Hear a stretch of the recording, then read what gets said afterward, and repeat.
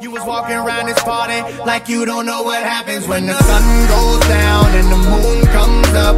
The blunts go round, everybody getting drunk all night. You know we put it down all night. Hey, we gon' fuck around What's good, YouTube? Today you're back again once again, and today, people, we're for episode number 94 of our Pokemon Sun and Moon Let's Play. In the last episode, you guys, I believe it was Mo Lane that we took on in our championship title defense, and I went ahead and looked up some information regarding this, and apparently we're halfway through, so we have a couple more championship title defenses to go ahead and power through. So if you guys are hyped for today's championship title defense, how many times can I say championship title defense in the goddamn introduction of the video? And of course, if you're a proud member of the TheKingNappy Nation, make sure you smash the like button down below for us, because you already know your support is greatly appreciated. And of course, you know, can't wait. Let's play a game with the motherfucking Nappy Nation can. Now, let us get a super fast mode, super duper quick party team recap, because it's been a minute since I recorded, which I'll talk about here in a moment. But we have Dorado, our Komodo, level 72, Yolanda, our Serena, level 70, Cactus Jack, our Toxapex, level 70, our second child. We have Delilah, our Mudzilla, level 73, Zion, our Big Steel Button, our Solgaleo, level 70, and last but not least, we have our child, our firstborn, Frankie the Primarina, at level 73 as well. Now, I did say it's been a while since I recorded this, only because I have to go through the Elite Four each time. Like in order for you to get up here to the Champions Room, you have to fight the Elite Four each time. So that's why, like, people save their game. Like I save my game right now, I'm on a soft reset, and I'll record the next couple episodes based on whoever shows up. But of course, you guys know we've been shiny hunting over on Twitch, and obviously I can't shiny hunt while I'm in this room. So it's like I recorded the first or the last 5 episodes, and then I went and did shiny hunting, and I've just been procrastinating going through the Elite Four ever since then. And last night, finally, I just sat down and I was like, all right, let's do this. And I just went through it. And plus, on top of that, I don't want to go through the Elite Four again, because then we get even more over leveled, and everyone complains, why are you so high leveled, yada yada yada yada yada. And I'm just like, I can't win. I can't win. What?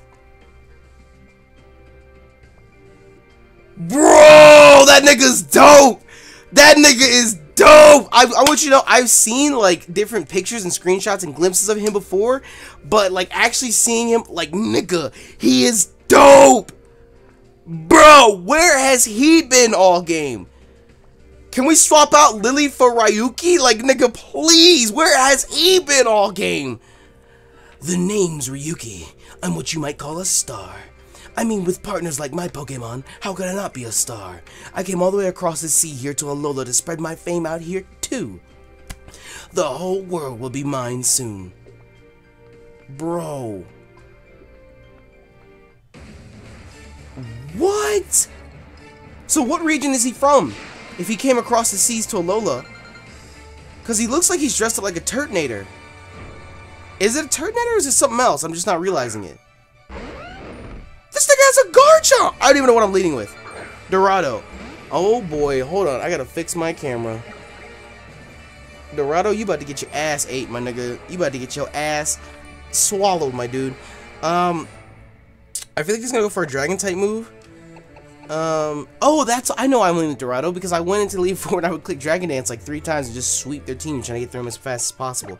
I'm gonna go out to Frankie. I like how before we led with Frankie on these, and now the one time we need to leave with Frankie, she's not available. Please don't Earthquake me. I really appreciate it. Please don't Thunderfang me either. Dragon Claw. Okay, I'm gonna Moonblast. No, I'm gonna Ice Beam. I'm gonna Ice Beam. Poison Stick has poison. Oh shit! My nigga! Refresh coming through. And there goes everybody. Oh my god, you would have died to the poison jabs. You hadn't used Pokemon Refresh. Oh my goodness. It's a part of the game. I don't know what you want. What's done is done. What's done is done. Drampa. This nigga's a dragon type trainer? My nigga? What? Is it just okay? I don't know if I'm the one going crazy. He's dressed up like a Turtonator, right? He's meant to be like a Turtonator trainer. It's dragon type. So if he has a Turtonator, then all my suspicions would be true. And you know, someone tweeted me like 2 weeks ago asking me like, how come I never use the Farium Z on Frankie? And to be 100% honest with you, the thought just honestly never crossed my mind. Like, we had the Waterium Z, and that was that. I just been using the Waterium Z ever since, because I guess I kind of went on autopilot, tunnel visioned it, and just thought water type starter, water type Z move, especially since we didn't use Frankie's Z move because of copyright. So I guess that's why. But you're right, I could have used the fairy type Z Moon and I still would have been stabbed. And this nigga's getting his ass eaten out. If we would have let the end of the starter, we'd have been bodied by now. Would have been bodied. And that's funny because the last Dragonite we encountered in that evolution mission, that nigga almost bodied us. Komodo, this nigga really is a dragon type. He is going for Lance's title. This nigga is going for Lance's title. I'm sorry though, my nigga. Frankie is literally a dragon slayer. Frankie is literally a dragon slayer. This Komodo outsped? Damn! God damn! Frankie is juking and vibing today. My goodness. My goodness. Ryuki, my nigga. Yo, he is dope. I don't care. He is fucking dope. He does have a Turtonator. Turtonator. Turtonator. My nigga. Bop. Yeah, that nigga looks like a Turtonator. But my thing is, if he came across the sea to Alola, that means that he came from another region that had Turtonators. Because it's like, I wasn't paying attention to levels. I don't know if he had, if Turtonator actually is his ace or not. But at the same time, it would be odd for him to dress as Turtonator if he didn't have that bond, that relationship with Turtonator. You know what I mean? Turtonator, you just got the dick, my nigga. I'm sorry. You turned around and bent over. Look, you bent over and got the dick. So that means that he came from a region where Turtonators are a thing. What if he's like the 8th gen Lance? And like in 8th gen, he'll be the champion. He'll be super dope. This nigga looks like the dude from Wonderful 101. Oh my god, my nigga. I'm gonna belt out everything inside of me. I gotta encourage my Pokemon to keep rocking. Oh, please don't tell me he's supposed to be a rocker. And what's with the gloves not having fingers? What's with that? What's with that? Everyone's got their own problems, huh? The critics love my songs, but nobody was buying my music for a while, man. But I'm just a rocker down to my bones. Nothing else to do but keep on rocking. I dig you, champ. Looks like you know who you are too, right down to your bones. Oh, he is a rocker. Oh.